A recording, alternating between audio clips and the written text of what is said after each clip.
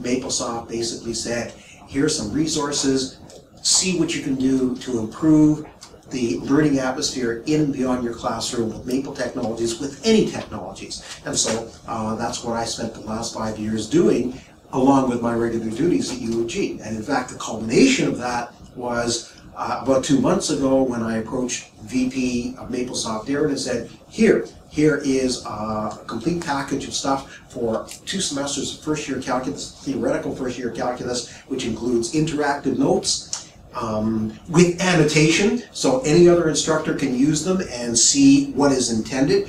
But they're all done in Maple, which makes it really extraordinary for 2 essential reasons. One, because they're done in Maple, the examples are mostly set up so they're executable. That means interactively, you do the math in class. Grade 3 kids have to know how to multiply before they use a calculator. Our kids in first year calculus have to know how to integrate before they use Maple to do the integral. But you can certainly use Maple afterwards and say, how does Maple answers compare to ours, and what makes it, what would happen if we change the integral to something else, and we can explore not only the kinds of answers we get with integration is just one example, but why some things are difficult to integrate. So that becomes very effective in class.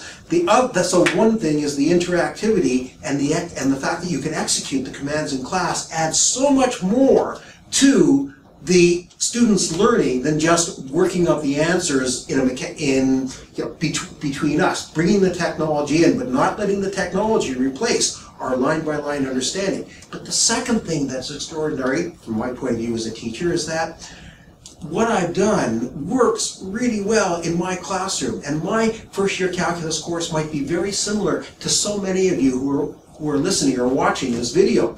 But your calculus course has, I'm sure, subtle or not so subtle differences from mine. Well, take the interactive notes. They're in Maple, you've got Maple, tailor them so they'll work for you. 90% of the work is done. Now, do the other 10% so you have the same kind of fun experience in your classroom, I hope, that I always have in mine.